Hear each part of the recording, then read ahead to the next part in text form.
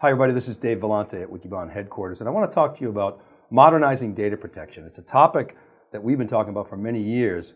Really, we've started the theme that data protection in many organizations is broken, and data protection as a service is the fix. Why do we say data protection is broken? Well, one of the things that people always talk about is data growth. And they draw these curves that are linear. You know, growth, data doubles in size every 18 months or so. In fact, the curve is exponential, and the data growth curve is reshaping. Why is that? People thought that the systems of record would sort of give way to systems of engagement, and what's really happening is transaction and analytic systems are coming together, creating systems of insight. Add Internet of Things and machine data, and as I say, the curve is reshaping even more exponentially. So that's one factor. The other factor is cloud. Cloud changes what's possible in businesses. So in this 24/7/365 world, you really don't have any more backup windows. Cloud is also complex. You've got private cloud, you've got public cloud, you've got hybrid cloud, you've got this multi-cloud situation, you've got all your SaaSes in there, you've got a multi-hypervisor world, open source comes in, and it really is putting pressure on backup windows. Backups are still failing, recovery can't be tested. You can't go to your board necessarily and say, hey, we have tested our recovery, we can guarantee that we can recover on a disaster or even lost data. So there's cost and complexity that is really driving IT practitioners crazy. By the end of the decade, Wikibon estimates that 70% of all organizations are going to need to re-architect their backup. Why is that? Well, it's still mostly a one-size-fits-all world. You know, backup generally is a daily incremental, maybe a weekly full. And whatever that policy is, organizations tend to apply that policy to their entire application portfolio. So they pick the midpoint. So by definition, applications are either underprotected or overprotected. What people really want to be able to do is, in a granular sense, tie the SLA to the application value. Data loss really is more costly than ever in terms of reputation and compliance and legal exposure. And we think that a software-led infrastructure approach is the key to building a cloud-like services catalog model that can allow you to have flexibility, scale, agility, and of course, cost effectiveness. So we're here to talk about this, and we've got two practitioners. I'm going to start off with Bijaya Devkota. Bijaya is the CIO of Charles County Public Schools in Maryland. And then later on in the discussion, we're going to bring in Joe King. He's a technology expert and CTO and Vice President of Technology Services at CAS Savern, a technology services company. So we'll start with Bijaya Devkota. Welcome to theCUBE. Thanks very much for coming on to Skype and joining us today. Thank you, Dave. So Charles County Public Schools, very interesting operation, large organization, 40+ schools, $300 million+ budget. Tell us about the organization and your role there. Thank you. We're about 30 miles south of Washington, D.C. We have about 41 buildings, 27,000 kids. And as you can imagine, over the last 11 years, the amount of data that we needed to store in our servers, student data, all the demographics, testing. You hear about testing every day, you know, in the news. All the data that we store and how to back that up. Over the years, we have tapes. Now we've gone away from that to utilizing Spectrum Protect to back it from disk to disk. Like you mentioned, that saves us a lot of time, a lot of manpower, and a lot of resources. So you've got a distributed network that you've got to protect data all over the place. How does that affect your data protection strategy?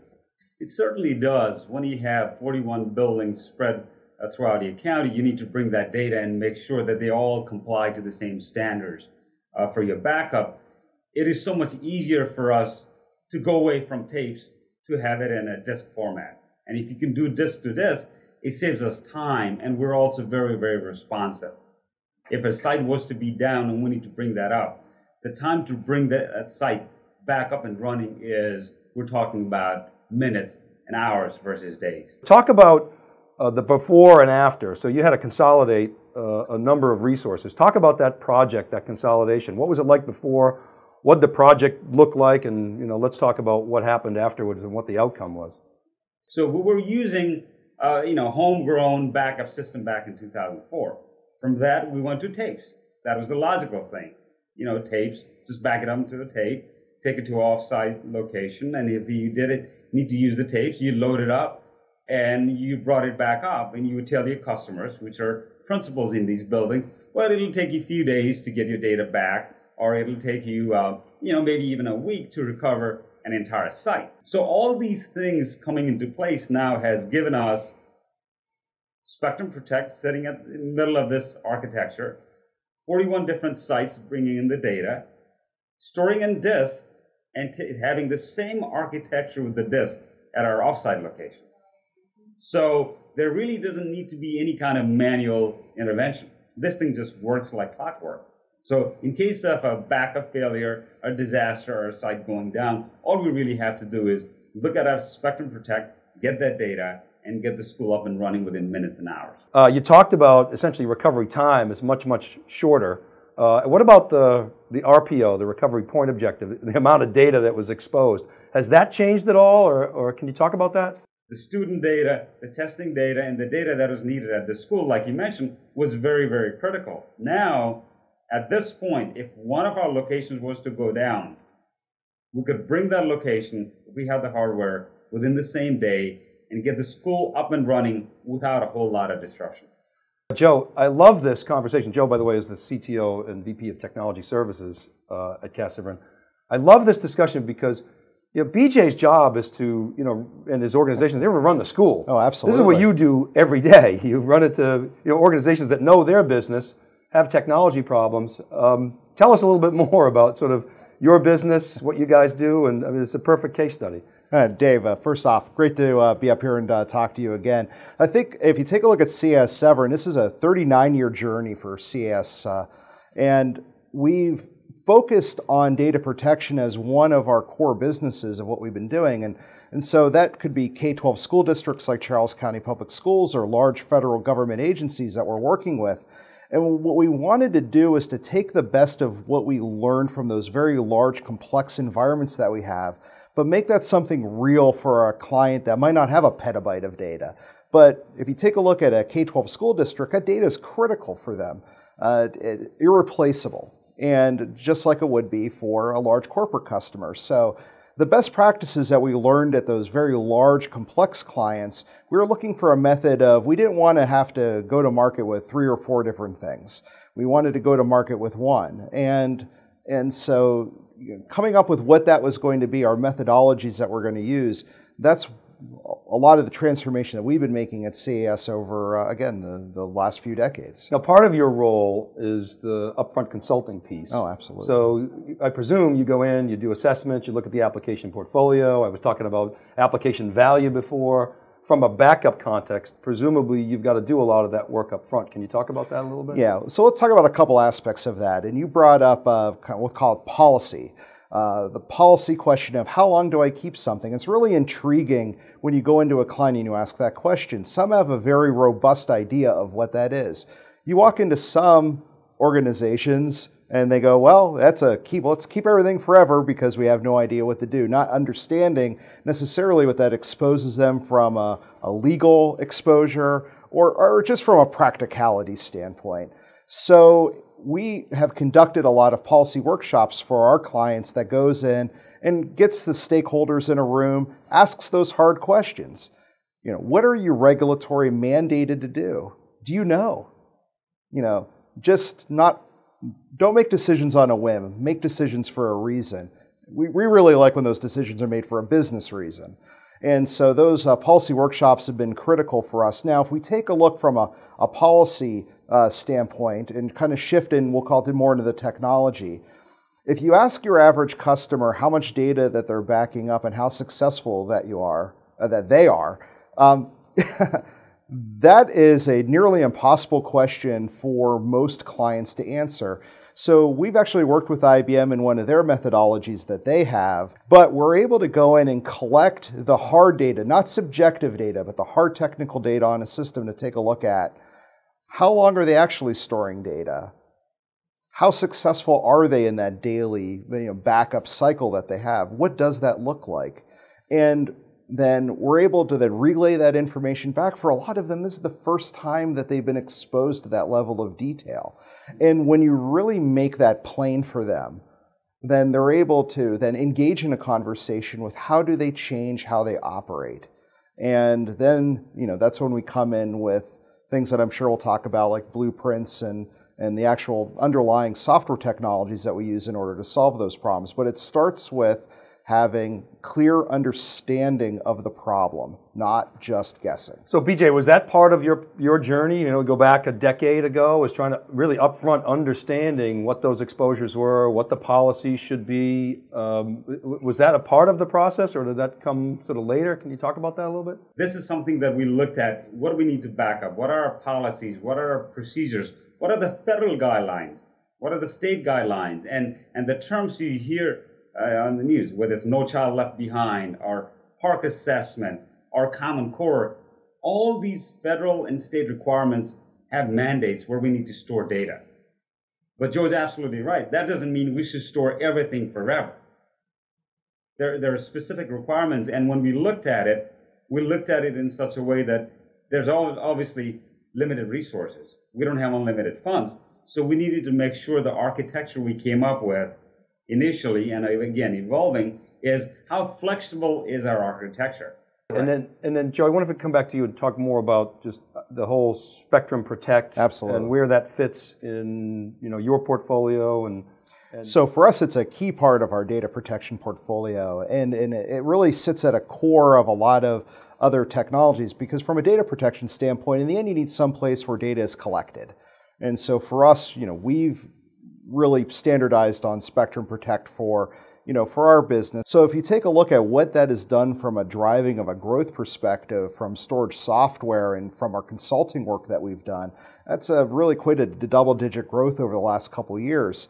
What I tell folks out there is, us identifying and onboarding practitioners in this space is basically happening as fast as we can find practitioners in that space to bring on board. And if you take a look at it, that tends to be a business then that folks are looking to change the way that they're doing things. And we see a lot of that transformation now, from those purpose-built backup appliances that you were mentioning earlier in the discussion today, and then moving more towards a purely software-defined basis, where they can build those just to the scale that they need. So let's talk about software-defined.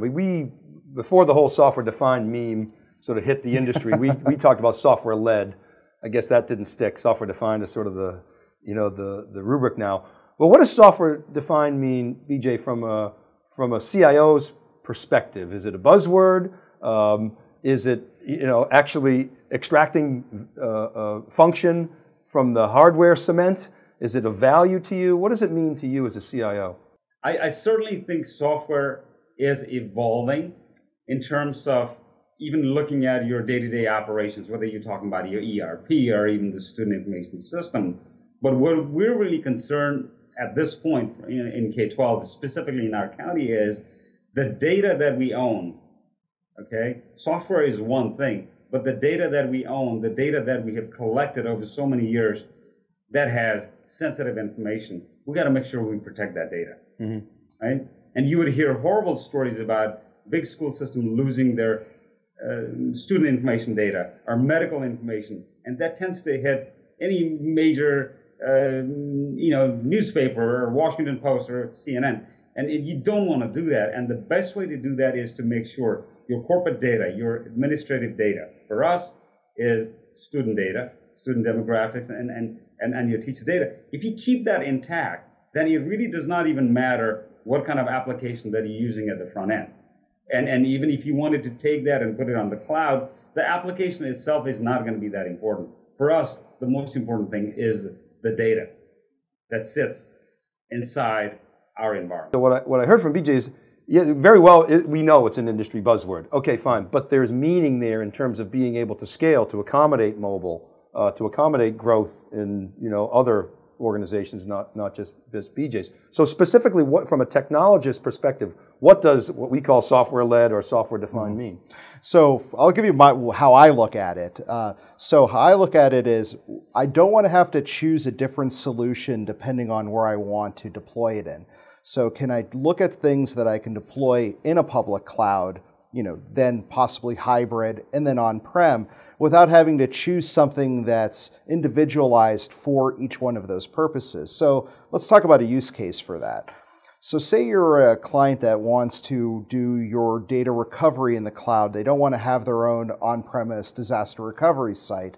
So for us, it's very easy to take Spectrum Protect, load it up in one of the public cloud providers that's there, and use that to catch that secondary disaster recovery data for a client, where they're going to do that data recovery in the cloud itself.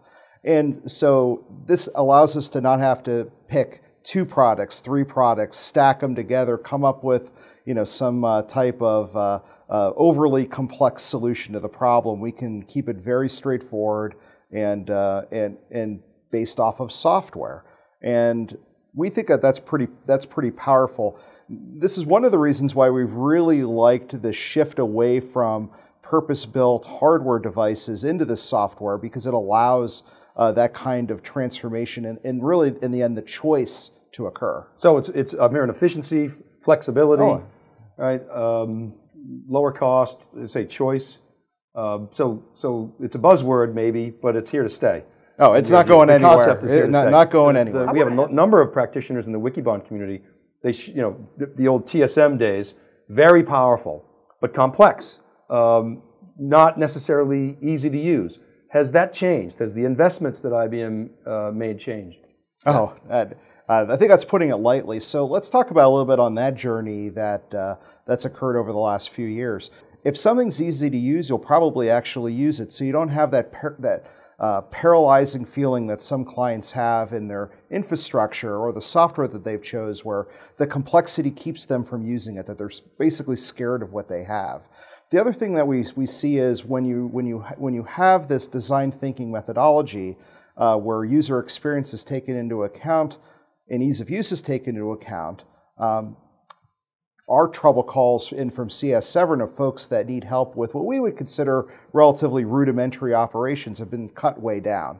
And so again, our goal is to get what we deploy in the hands of our customers, that they can then run what's needed without having to have a fleet of professional services in order to maintain that moving forward from a day-to-day operations standpoint. How about virtualization support? IBM invented virtualization on the mainframe, and then VMware comes along, and now Hyper-V is all the rage in the Microsoft shops and other open source hypervisors.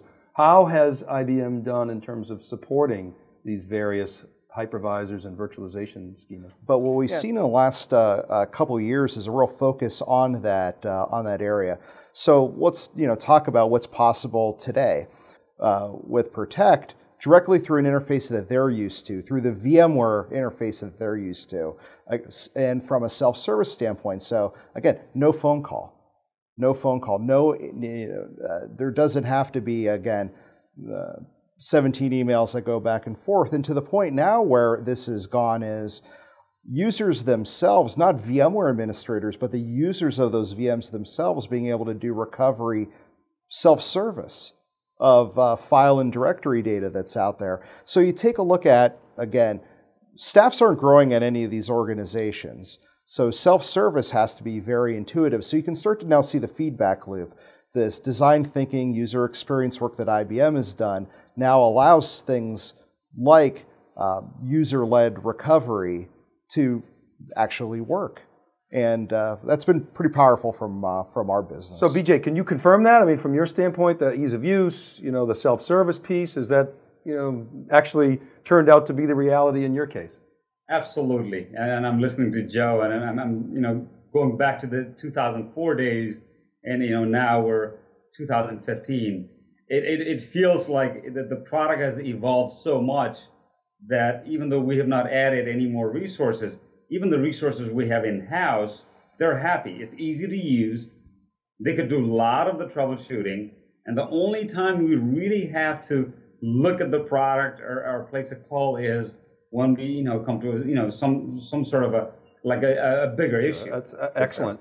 Joe, I'll give you the last word here. You're a technologist. Advice for technology practitioners from a practitioner. What would you advise people, specifically in the context of modernizing data protection? So first off, we follow a philosophy of don't guess. Don't guess. Don't stick your finger up in the air and see which way the wind's blowing. You know, understand your data and understand what you're on the hook for. Understand what your industry rules and regulations are, and then, you know, if you don't know what those are, you know, bring in a practitioner who might be able to lead you on that way. But go from a strong base of information. Excellent. Gentlemen, great conversation. BJ Devkota, Joe King, thanks very much for coming on theCUBE. Great to see you. Thank you, guys. All right, thanks for watching, everybody. This is theCUBE, and we're live from Wikibon headquarters. We'll see you next time.